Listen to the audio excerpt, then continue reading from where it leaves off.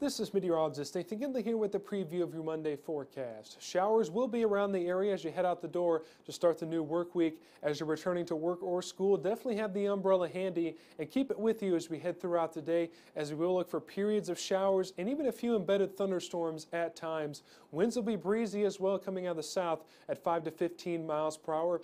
Look for high temperatures to be confined into the mid-70s as a result of the clouds and showers around the area. Now we hold on to chances for scattered showers as we head into Monday night. Then better rain chances return on Tuesday as a cold front is set to track through the area.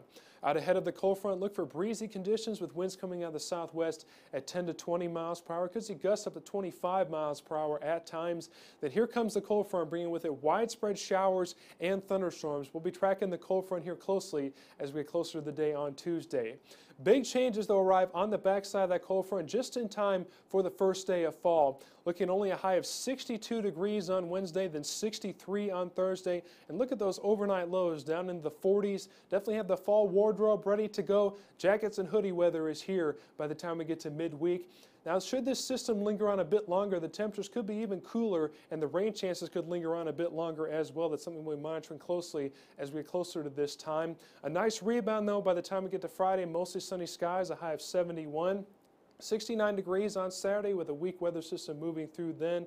Could see some spotty showers with that system and more cloud cover as well. Back to mostly sunny on Sunday with a high of 70. 72 then on Monday with mostly sunny skies continuing there.